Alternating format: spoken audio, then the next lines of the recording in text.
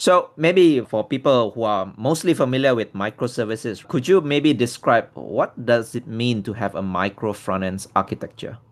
Yeah, so usually when you tackle microservices, you start to look at your subdomains. So you take a complex platform and you divide them in smaller problems. For instance, let's take Netflix that probably everyone knows. You think in Netflix, obviously, you don't just watch some content. You have like customer support.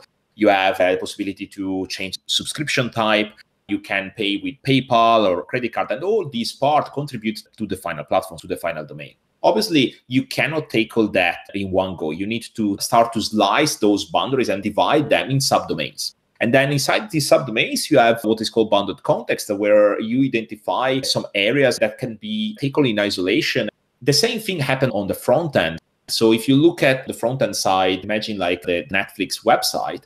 What you usually do as a new user, you go to the landing page. Then if you like the offering, you go to the sign up journey. And then during the sign-up flow, when you finish that, you go to the catalog and you start to watch content.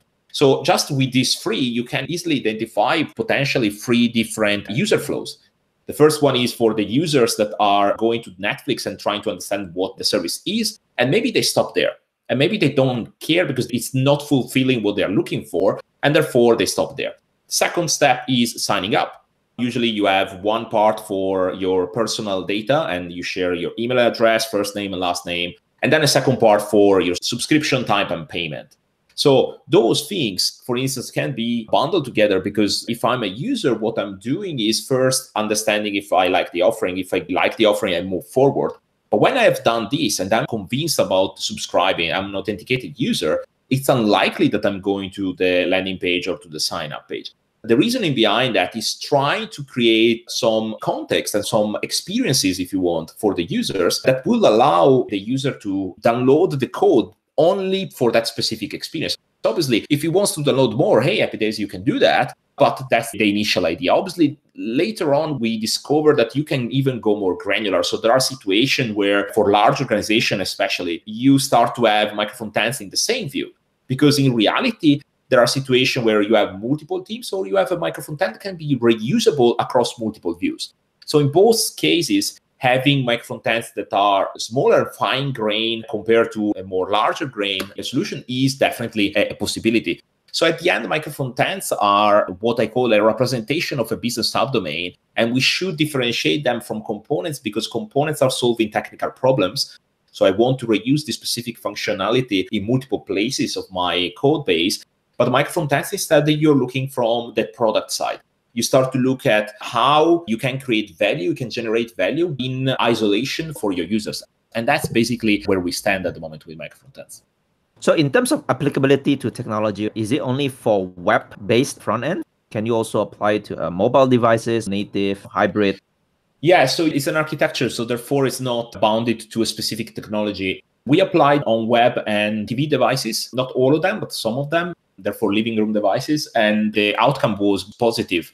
On mobile, we didn't because we were working with native technologies. And back in the days, we didn't spend too much time on revamping that because the application was running very well. Therefore, we didn't need to review that part. I would say, yes, it's applicable also on mobile. So if you're using React Native or other solution, yes, you can definitely think about this. The only challenge that you have on mobile, that's a discussion I had with quite a few people, is that the nature of web usually is that you are online by design. So if you want to consume a website, you need to be online. On mobile, you need to think also on the offline experience. So if you start with an empty package, if you want, and you have an empty application, slowly but steadily you are composing everything, that could be an idea.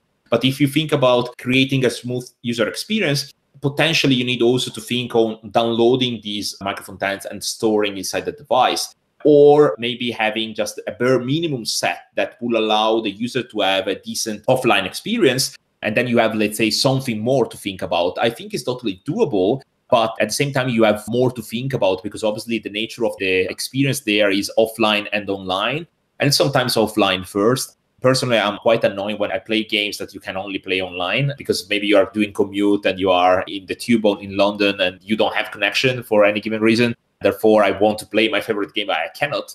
So we need to think also about this stuff. It's not just showing a nice page saying, oh, please connect to the internet, because sometimes you cannot. Speaking about different teams, different companies these days, right? They are all in different situations. Some are still working on monolith, either backend and front end. Some are using single page application, backend for front end, and different devices and all that. When should we actually start thinking about micro front ends? Is that a turning point in a particular situation within the team, or maybe challenges in terms of traffic or situational about the company that we should start thinking about micro front ends? Yeah, absolutely. Let's start answering with one thing that I truly believe. Micro-Frontends are not a silver bullet. I'm not here advocating that we should migrate every workload to Micro-Frontends, because that's definitely is not suitable for many companies. I think there are some turning points where, for instance, you have large organizations with many teams that are working on the same code base, and you want to create independent teams that could work at their own pace. That is definitely the best case for Micro-Frontends. Another situation that I've seen Micro-Frontends working well is with multi-tier applications, where, for instance, you are offering a SaaS service and you want to have multiple modules. You create similar infrastructure for all your customers, but at the end, you always have a part that you need to modularize. So therefore, you can say, let's assume you have 10 Micro-Frontends, 9 of them remain the same, and 1 can be customizable for a specific customer. That is another thing that I have discovered alongside this journey. I have the fortune to interview and speak with people all over the world that are embracing this technique. That's also why I'm spending a lot of time advocating that. In reality, to be honest with you, I think in architecture, you always find trade-offs. There isn't best practices, because best practices are based on a context. And if you don't understand the context, you cannot replicate the best practice, because it could work very well in one company, but not in another. Therefore, in my opinion, micro-frontends are a very interesting approach that should work alongside single-page application, Jamstack, or server-side rendering applications. It should be used with cautious, because obviously it's providing also some pitfalls. You start to create multiple CI/CD pipelines. You need to have a strong observability strategy behind that. So all the things that we have seen with microservices are also true for micro-frontends, because the reality of the things is you have similar things. You have distributed systems that have similar problems and similar benefits as well. Therefore, as long as your benefits in your specific context are overcoming the drawbacks, definitely is a good approach. But sometimes I saw people that currently are taking this wave of micro-frontends and just using it in smaller projects. And they're creating, in my opinion, a lot of overhead for nothing, because the reality, they won't be able to leverage the benefits provided by micro-frontends, because obviously the small team can achieve independence and modularity also with just good code practices, because encapsulation and everything that we have learned in the past with design patterns and can be applicable easily also with 2 or 3 teams working together in the same code base. Micro-frontends are moving that to the next level, especially when you have distributed teams. You want to reduce communication overhead across teams, and you want to create independent teams. But obviously, this has to be reflected also in the organizational structure. So in the moment that you are using microservices and micro-frontends, you need also to decentralize the decision-making. So the domain expert, now the developers, should take certain decisions and making certain calls inside certain boundaries. And the boundaries usually are defined by the tech leadership, either platform team or architects, principal, and so on.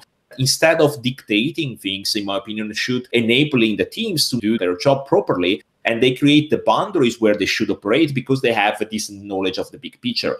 Obviously, the other activity that those people should do is facing patterns that are happening inside the team. So for instance, if a specific team is solving a problem and the architect or the tech leader or the principal knows that another team is facing similar problems, maybe taking that pattern, creating the opportunity for sharing and see if they can reuse the same approach, it definitely could be a new activity that these kind of people should do, because they should own the big picture and allow the team to make their own decision. I truly believe that the DevOps model, where you build it, you own it, you run it, is the right way when you embrace distributed systems, because otherwise you create external bottlenecks that are basically frustrating the team and not allowing the company to get the main benefits of these architectures.